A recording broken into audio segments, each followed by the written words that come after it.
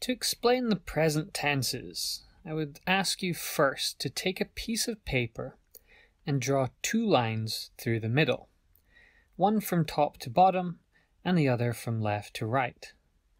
You end up with a grid split into 4 sections. You are going to write one sentence in each square describing number 1, something you do every day. Number 2, something you are doing right now. Number 3, something you did in the past at an unspecified time. And number 4, something you started in the past that you are still doing now.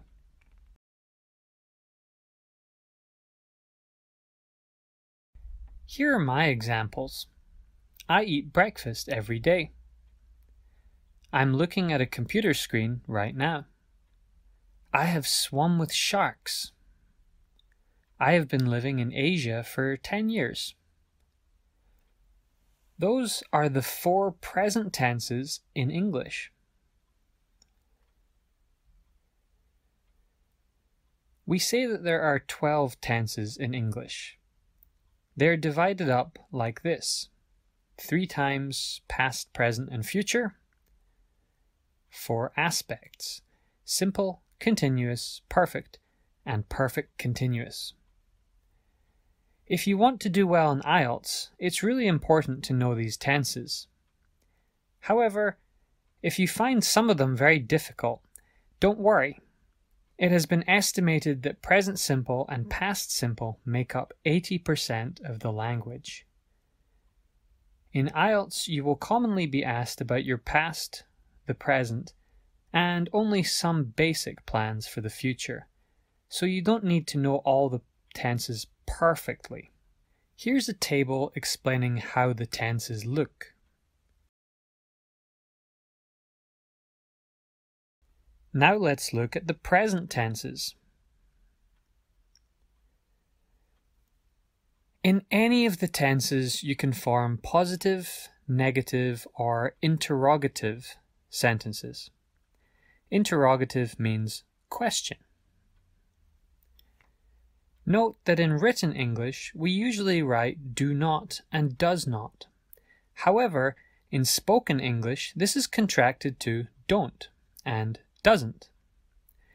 In the IELTS exam, you should try to follow this rule. The present simple is very common tense and it has many uses. Here are some of them. Routine actions, facts and permanent situations, directions or instructions,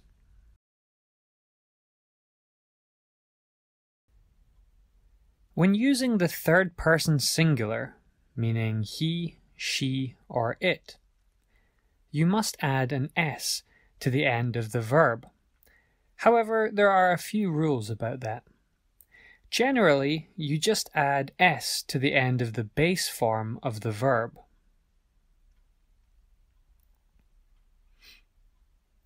If the verb ends in a Y, you should remove the Y and replace it with an I before adding ES, like this.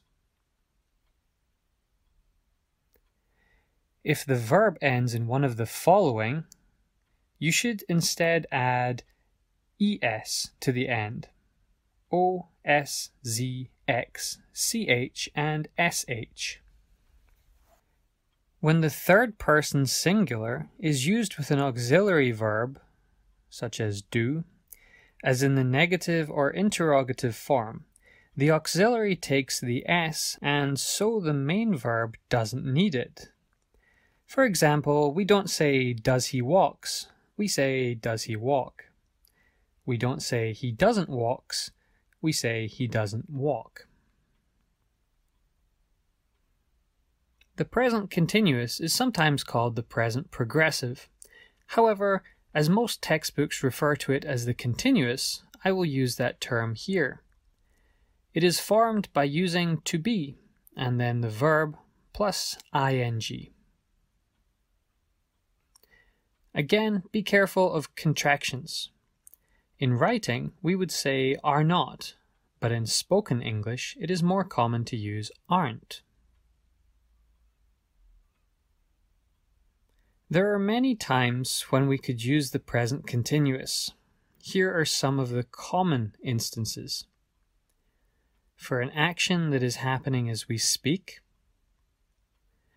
For something that is ongoing but not necessarily happening right now. To describe a developing situation. Referring to a regular action. Numbers 1 and 2 from the previous list often confuse students. The first one is straightforward. I'm reading a book could mean that I'm holding a book and actively reading it at the moment of speaking. However, if I read a book every night before bed, I may also say I'm reading a book. Think of it this way. Imagine you're sitting at dinner with a friend and talking about your life. You haven't seen each other in a while, so you want to catch up with some general information about your lives. You tell her some things about yourself. I'm not studying to be a vet anymore. I changed my major and now I'm studying to be a dentist. My brother is going to night school to train for a new position at his job. I'm reading a really wonderful self-help book. All of these are true, and all of them use the present continuous, and yet none of the activities described are happening right this now. It may sound like you can describe any action with the present continuous, but this isn't true. There are actually many non-continuous verbs. These are generally verbs that describe states or feelings, the sorts of things you can't really see someone do. They include prefer, hate, wish, love, remember, believe, imagine, know. For example, a person might say, I believe in God. However, they can't say, I'm believing in God. The next present tense is the perfect. As we saw in the main verb tense table previously, it is formed with have or has and the past participle form of the verb.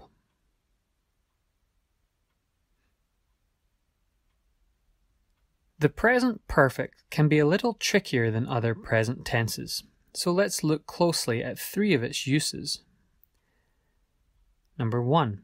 A finished action or state that occurred at an indefinite time in the past. I have been to France. She has eaten sushi.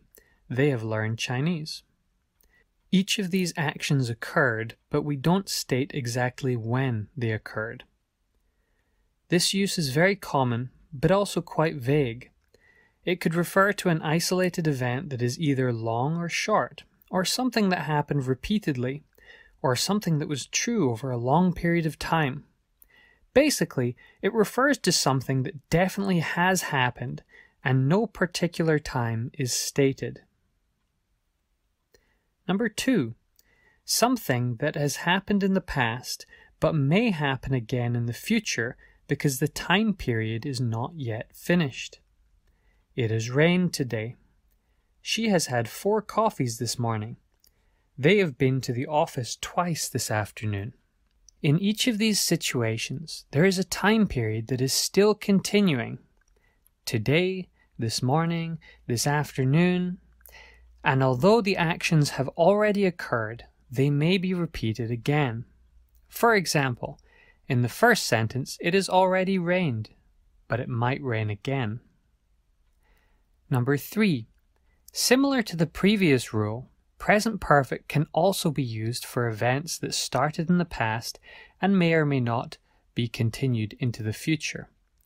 We've lived in Beijing for 6 years. They've been a couple since 2012. I've worked in finance for almost a decade. Notice the use of since and for. We often use these with the present perfect. For is followed by a period of time. For 5 months, for 2 days, etc. And since is used to refer to a point in time. Since last Friday, since 1998. and so on.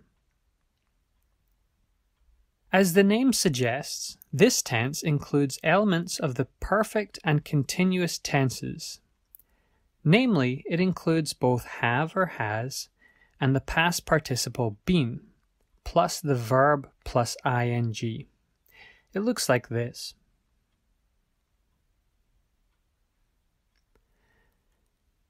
This tense is less common than the previous three and has a more specific application. Number 1, for describing an ongoing activity and the length of time that it has continued. I've been learning Spanish for 6 months. We've been dating for 2 years. They've been caring for that sick dog since last Monday. Number 2, it is used with the present simple to explain the current situation. I'm tired because I've been looking after the baby all day. She's hungry because she's been dieting recently.